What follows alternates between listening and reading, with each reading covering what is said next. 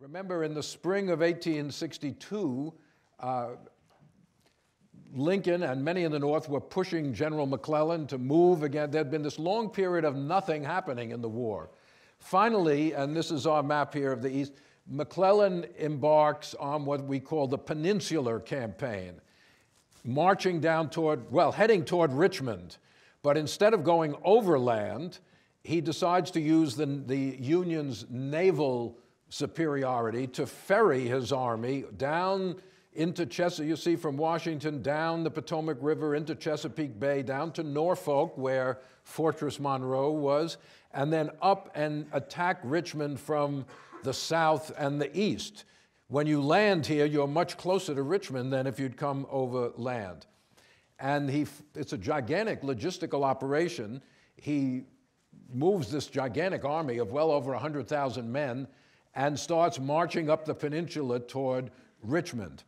But McClellan had this terrible problem of being cautious, being slow, and he tremendously outnumbered the Confederate forces facing him, and yet he didn't just march along. He sort of besieged little towns and waited, and it took a time to seize them, and it led the Confederates gave them time to consolidate their forces. But finally, the famous 7 Days campaign took place here between the armies of McClellan and Robert E. Lee, who in the middle of this takes over as the commander of the Confederate Army in Virginia, and the so-called Battle of the 7 Days. But McClellan always felt he didn't have enough troops. He greatly exaggerated the number of troops facing him. At one point he said Lee had 200,000 men, which was triple the size of Lee's actual army. In the end, the campaign was just a deadlock. McClellan got within about 5 miles of Richmond. Some parts of his army could actually see the church steeples of Richmond in the distance, the capital of the Confederacy. But he was never able to get any further than that. Lee was able to block his way. There were several very bloody battles. But eventually, McClellan decides to retreat, and he brings his whole army back down to what's called Harrison's Landing, down the peninsula near Norfolk. McClellan was shaken. Maybe he just wasn't, he was too nice a guy to be a general. He was shaken by the sight of death. He loved his troops. He didn't want to see any of them killed and wounded. He kept complaining the government had not sustained the army, not given him enough support, not given him enough reinforcements. He blamed everybody else for his mistakes or losses. He sent a message to Stanton. After the Battle of the 7 Days, he sent a message to Secretary of War Stanton saying, "I have seen too many dead and wounded to feel otherwise than that the government has not sustained this army." The government has not sustained the army. Why? Because Lincoln insisted that McClellan leave a significant number of men, about 15 to 20,000, to protect Washington, D.C. Because you see, the problem is McClellan's army is down here. What's to prevent the Confederates from sending troops to seize Washington while McClellan's miles and miles away? Lincoln insisted, your plan is all right, although he didn't actually think much of it, but all right, you can do what you want. I'm not a general.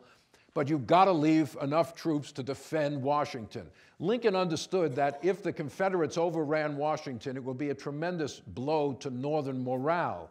In other words, he's thinking politically. It wouldn't end the war, but it would be a tremendous blow to morale. It would also might induce European recognition of the Confederacy. McClellan didn't think those ways. He was not political in that way, and he didn't understand the importance of defending Washington. So anyway, he thought that the government had not sustained the army in that way. "If I save the army," he wrote, "I tell you plainly, I owe no thanks to you, the Secretary of War, or any other person in Washington. You have done your best to sacrifice the army." In other words, McClellan he had this persecution complex, basically, and he thought everyone in Washington was conspiring against him. He believed the radical Republicans were conspiring against him. As I say, he didn't like to fight. He was a general who didn't like to fight. I mean, personally, I think it's good that people don't like to fight. But maybe not if you're a general at the head of an army in a war, you know. As I said last time, he thought he would outmaneuver. He would put such a force on the ground that the Confederates would realize they would have to negotiate an end to the war. And that would be great. You'd end the war without bloodshed, but it wasn't happening, obviously. So by July 1862, McClellan is entrenched at Harrison's Landing. The Peninsular campaign is over. Lincoln visits him at his army camp to find out what he's doing, and McClellan hands Lincoln a letter saying the war must be waged in accord with what he calls high Christian principles. What does that mean? There must be no attack or no harm come to civilians. It should be a war of army against army, nor should any property be confiscated, nor should slavery be affected by the war. This is McClellan's idea of how the war ought to be fought. Lincoln understood you could never win the war in that manner. It was impossible to win the war the way McClellan thought it should be conducted. So finally, McClellan was ordered back to Washington, and this several months was a failure. McClellan's problem was not that he was a coward, not that he was soft-hearted, but as I say, he wasn't anti-slavery. He didn't see the relationship of slavery to the war. He didn't see the politics of the war. He thought, as I said, generals could kind of negotiate an end to the war among themselves. So that's the situation in the East. Meanwhile, in the West, Union momentum has also stalled in the middle of 1862. In April, in a significant victory, the Union Navy, it's a naval superiority, or something they definitely had, the Union Navy had sailed in and captured New Orleans, the most important city in the Confederacy, really, the largest city in the Confederacy. As we all know, ever since Hurricane Katrina, or if you've ever visited New Orleans, it's right near the mouth of the Mississippi River at the Gulf of Mexico, and Union gunboats with Admiral David Farragut, his fleet, sailed up and conquered New Orleans. There were a couple of Confederate forts. This is a nice, colorful picture of the Battle of New Orleans. This is a major victory for the Union, to seize the largest city in the Confederacy, and a city with significant pro-Union sentiment. A city with a lot of immigrants, unlike most of the South. A city with many merchants who want to, a great mercantile center, want to restore relations with the North, and with, as we will see, a very significant free black population. Thanks to the French heritage, there was a significant free black population, propertied, educated, and with certain rights, which blacks in other parts of the country didn't have, like the right to have their own militia unit. When the United States purchased Louisiana, one of the arrangements with Napoleon was that the free blacks in New Orleans or Louisiana would keep the rights that they had under French rule.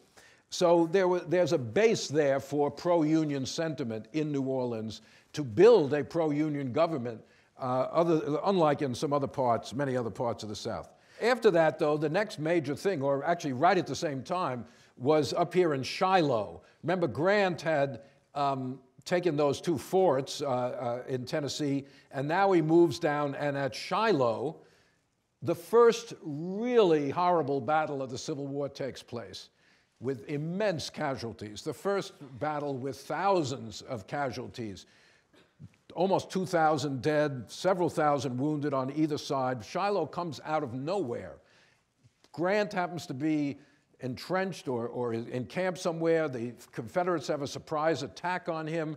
He manages to hold it off in 2 days, but there are like 2,000 dead on each side, 10,000 wounded and missing, a tremendous bloodshed at Shiloh.